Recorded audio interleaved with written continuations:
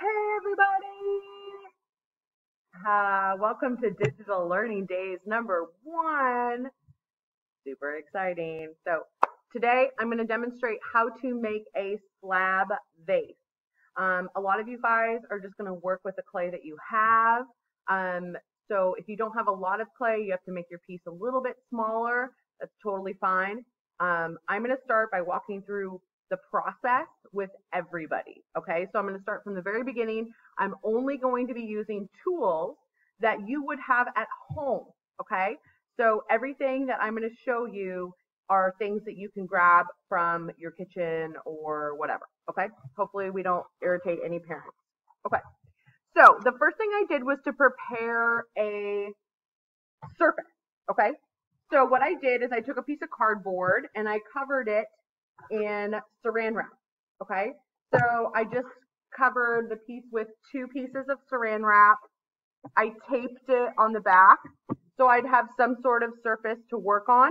Okay, the clay is sticking a little bit to the saran wrap. That should be okay. If you don't want to put the saran wrap on and just use cardboard, that would be fine too. No big deal. Okay, so I have my surface ready. I'm going to start by creating my template. Okay, so a lot of you guys already did this, but I just grab a scratch piece of paper. I'm going to make something that's a little bit smaller. So I'm going to cut a template, kind of like the one I made in class before, but it's just going to be a little guy. I'm just going to cut this little triangular shape, and this is what I'm going to use. These pieces don't have to be huge. Again, you're using the clay that you have. So if you don't have a lot of clay, you're going to make a smaller piece, and that's okay. So how to get started. I'm going to grab my clay, I'm going to put it down on my surface, and I'm just going to kind of flatten it out. Okay, the next thing that I'm going to do is I'm going to grab, if you don't want, I'm sure your parents do not want you to get the rolling pins dirty if you have rolling pins. So I'm going to put some saran wrap over the top of my piece, okay? And then I'm going to grab my rolling pin and I'm going to roll it out, okay? You don't want them to be too thin because you want the pieces to be fairly thick, okay? So you don't want them to be too thin or else the piece is going to be hard to put together. So I'm going to just roll it out a little bit. It's nice and flat. I'm going to take the saran wrap off. If you do not have a rolling pin, you can use a can. I could use my coffee cup. This is nice and round. I could put saran wrap around, again, put it over the clay so you don't get anything dirty. You can see that I did that and it worked great, okay? So the next thing that I'm going to do is I'm going to take my template, okay, and I'm going to put it on top of my clay. And for this, I'm actually going to use just a plastic knife. You could use a metal knife, but plastic I can throw away, so I can keep this for a while. Anything sharp, okay? So I'm going to use my little knife, okay, and I'm going to cut my little shape out of clay. Dun, da, da, da. Ta-da! Okay, and I'm going to, oop, I've got another one. So I can actually create another slab right next to it. So I'm going to do the same thing over here.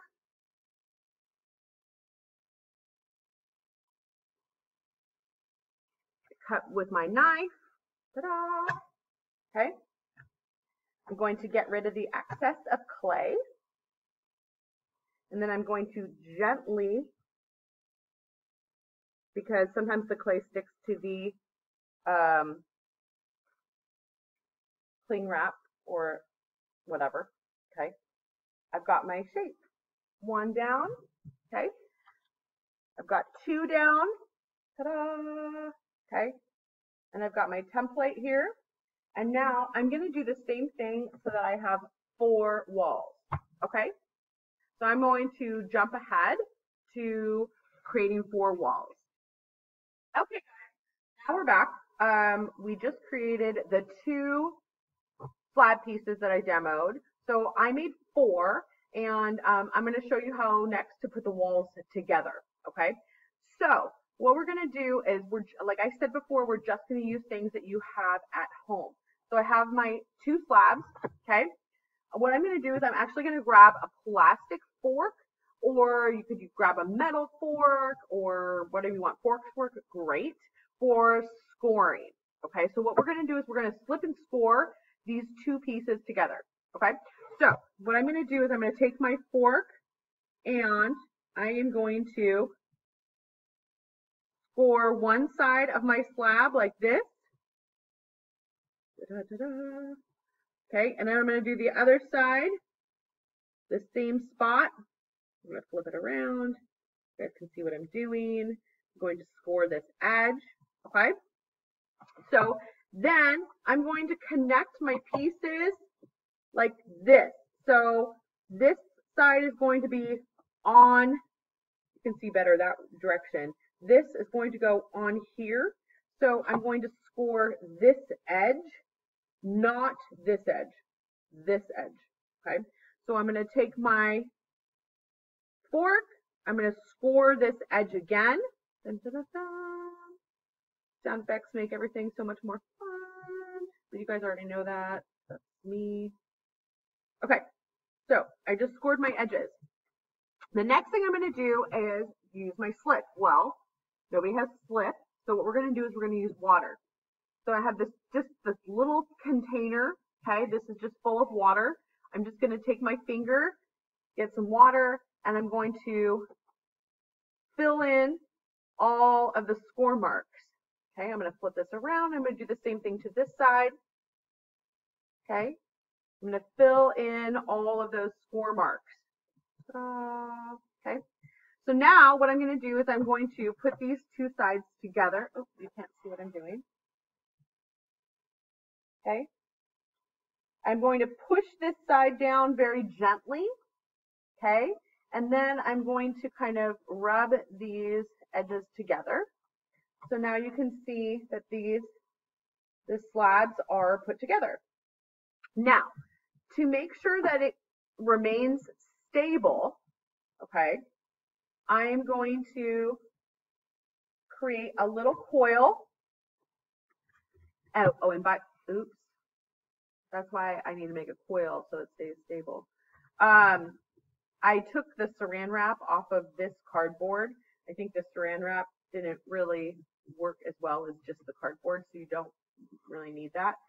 So I'm going to take this little mini coil, okay, and I'm going to hold one hand on the outside of the pot and one on the inside. So I'm going to very gently push this coil into the middle. Now what this is doing is this is going to help to seal this edge so the 2 pieces are more stable and they don't fall apart. Okay, so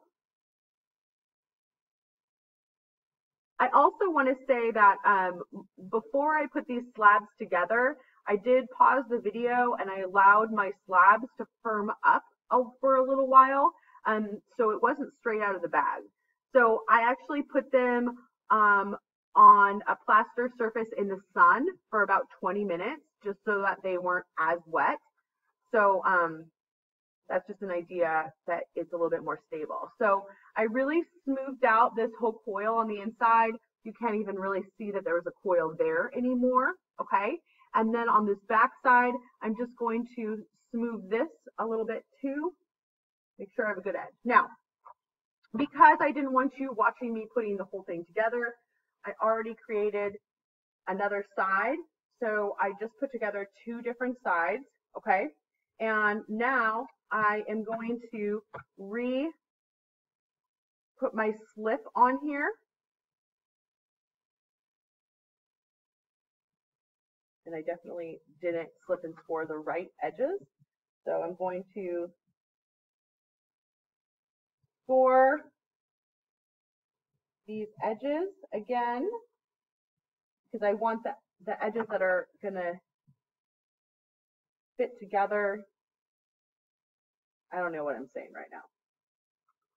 I want the edges that are going to fit together the right way. Okay, so now what I'm doing is I am putting this pot together. Okay, so we've got this slab vase. Now you need to add the coils to the inside. I know that it's going to be harder to reach that area. So I have a few coils. Again, small coils. Oops, that one was a little too small. And I'm going to just stick this coil, okay, in there. And I'm going to just very gently smooth that out. We haven't put the bottom on yet, which makes the putting the coils in easier. Ideally, your slabs would be a little bit drier, not too dry, but just a little bit more stable than mine are. And now it's getting hard for me to reach down there, so I'm actually using the back of my nail, and I'm going into the side of the pot like this, and I'm using my nail to kind of clean up this edge and combine this coil. So I'm going to use the back of my nail. Now I have one more coil to put in on this side. And I'm going to do the same thing. I'm going to put my coil in. Okay, there we go. You can see the coil in there. Okay, and then I'm going to hold the outside because I don't want my pot falling apart. Now remember, I'm doing this a lot faster than you guys would do it because I have a little bit more experience. Just a little bit more. Okay. So now here's my pot. Okay. So what do I do next? Well, the next thing that we're going to do is we're actually going to create the base of your pot. So I'm going to take a little bit of clay. Hopefully you have clay left.